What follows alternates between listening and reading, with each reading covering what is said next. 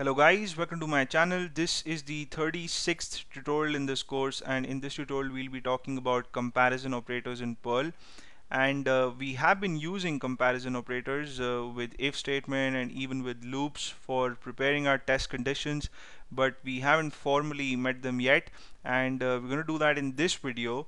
So comparison operators are also known as relational operators. So if someone's talking to you about relational operators, and just know that the person is talking about operations like whether the values are equal or if one value is less than the other, and there are a bunch of other operations that you can perform using comparison operators. So I have a very simple script here. It's got some code, but it's really simple. So we're going to demonstrate the operators using if statements, and we're going to check for different tests, and on the basis of the output that we get, we're going to display some statements on the output window.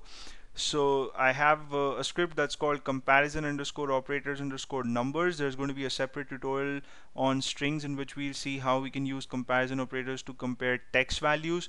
But for the time being, we're going to work with two scalar variables, x and y, which have values 20 and 15 respectively. So the first comparison operator that we're going to check out is the double equal to comparison operator, and this is used to check if the two values in the variables that you're comparing are same or not. So you have an if statement on line number 6, which is going to check whether the value in x is equal to the value in y or not. If it is, then it's going to display the values of x and y, and it's also going to show the message x and y are equal.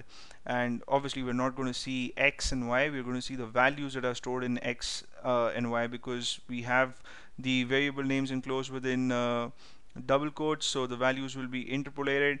And then on line number 10, if you want to check where the values are different or not, instead of using two equal to symbols, you would use the exclamation symbol with one equal to symbol, right? So this makes it not equal to, and this print statement would work if the numbers, if the variables had different numbers.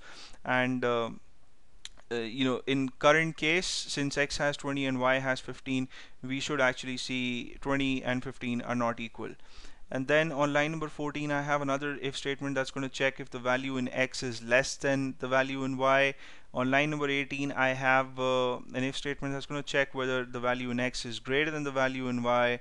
And then on line number 22, I have the less than equal to comparison operator, which is going to check whether the value in x is either less than or equal to the value in y.